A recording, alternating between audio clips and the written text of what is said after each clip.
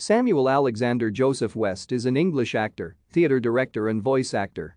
He has directed on stage and radio and worked as an actor across theatre, film, television and radio.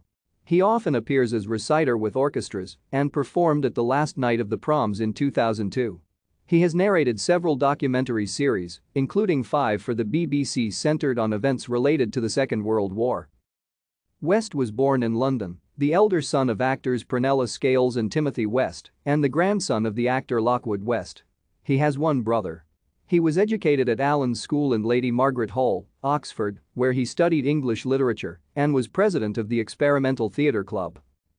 West made his London stage debut in February 1989 at the Orange Tree Theatre, playing Michael in Cocteau's Les Parents Terribles, of which critic John Thaxter wrote, "He invests the role with a warmth and validity that silences sniggers that could so easily greet a lesser performance of this difficult role, and he lets us share the tumbling emotions of a juvenile torn between romantic first love and filial duty."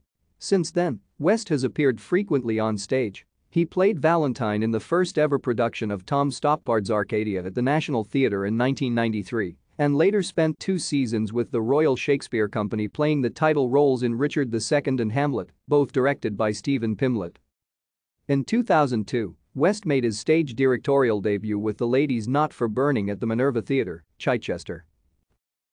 Thank you for watching.